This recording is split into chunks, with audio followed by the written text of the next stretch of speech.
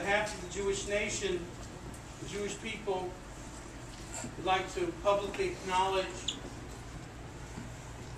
Rosalind and Clive Robinson, the entire family, for affording us the privilege and honor of honoring Yosef. According to our hallowed traditions, based on our Messiah,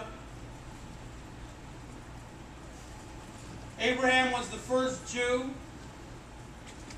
who traditionally buried his wife, the matriarch Sarah.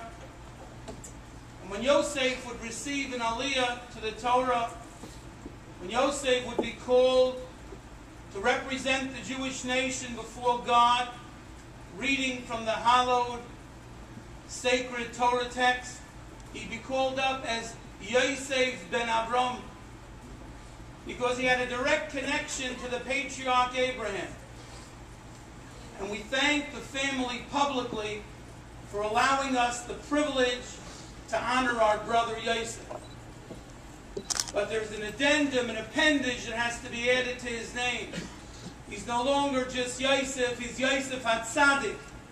He's the righteous Joseph. He's our brother who has shown, as was mentioned earlier, through a commitment in his life and in his death, to appreciating what it means to be Jewish. We read recently in the Torah portion of the Eglah Arufa, when a corpse is found and the murderer is unknown, and the nearest community takes culpability or responsibility. And that's our community. It happened 2 blocks from our shul, our synagogue, the night of my son's engagement. As he was celebrating, Yosef was dying. Yosef touched so many lives. So we must take communal responsibility. And the hallowed words of the Torah, Yodeinu lo shafchu dam zeh. We didn't murder him, and we certainly didn't allow him to leave this world unaccompanied. Because the great sages, the elders of that time, would declare, Lo ra'inu, we didn't see him, as the Gemara says, and ignore him. So many people in this room and beyond opened up their homes to Yosef. So many people today and yesterday and the day before in Borough Park and Flatbush told me how he was part and parcel of their lives. So many pictures are posted on the internet of Yosef with children of members of our community, instructing them, teaching them, loving them, and they loved him in return. So we have to take responsibility. Livui, according to the Gemara, is Daled Amis. The Gemara says, Kol she'enai milave u'mislave ki'ilu shover damen. The sages of the Talmud teach us that any human being who doesn't accompany others or allow himself to be accompanied is a murderer. And the Gemara in Sotah says, Livui is Daled Amis. This story in the Torah of a corpse that's found with an unknown murderer can sometimes take place 5, 10, 12 miles from that city. The man did not die for lack of food. So the question is raised. If we are obligated to accompany a fellow Jew, and to do so means to walk him exactly 6 feet out the door, and what would have happened had we not accompanied him? The murder took place 7 miles away. And he didn't die for lack of food, but the elders say that of course we'd have fed him.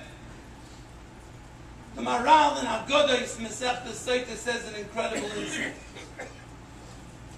When the Jewish nation accompanies any and every Jew, then the Palmalia Shalmalo, the heavenly tribunal, the celestial angels, all empty out of heaven, and they accompany him. And he's protected by angels.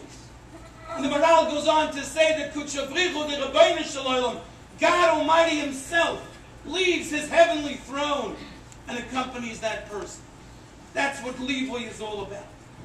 And that's what's happening tonight. Because we are accompanying Yosef.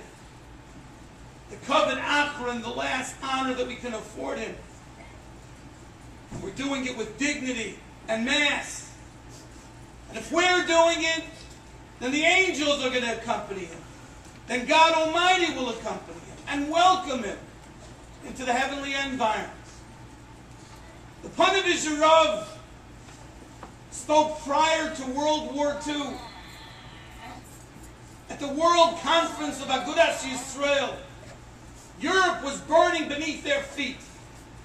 The horrors of the Holocaust and the genocide that would unfold were before their eyes.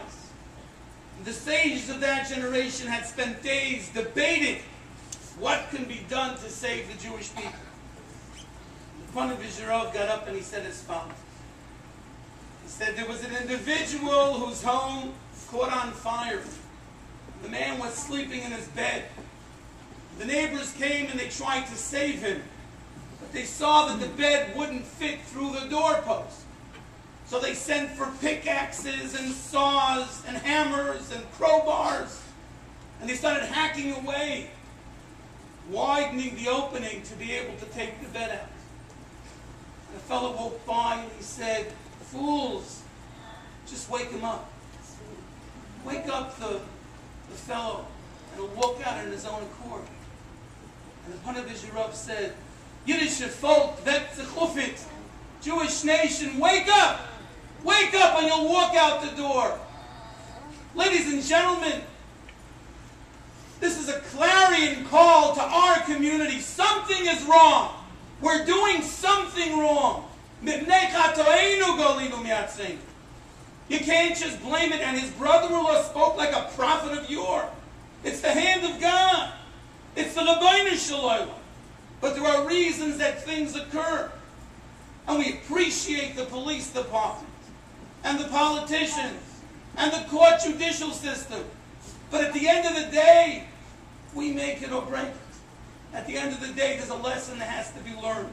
And we as a community have to figure out how to wake up, how to arouse ourselves from our slumber, how to be more concerned with each other, how to see that this sorrow is not just the actus of a moment, but the actus of eternity. Because that's what Yosef's message was all about. As the Rav of Agudas Yisrael, I would watch him daven, I would watch him pray. I observed a handsome, proud young Jew who fit right into the crowd. Sounds a bit strange, but that was the reality. He davened like a Yid, he lived like a Yid, he was killed like a Yid. It's our job to do whatever we possibly can do to amend what's wrong, to respect each other, to respect humanity, but certainly to bring up the Jewish nation closer together. There's a concept called Kiddush Shem Shemayim Barab. The reason why Kaddish is recited is because there's something lacking in the world that has to be filled with Kiddush Hashem. Yizgadel v'Yizgadei Shmei Rabbo is increasing the sanctity and the sanctification of God's name publicly. There's a void in our hearts. There's a void in our people. All of Israel mourns this terrible tragedy. But we can't remain in a state of mourning. That wasn't Yosef's life. That wasn't his lifestyle. Can't exactly get into the hip-hop mode, but I can tell you that he's a person who celebrated life.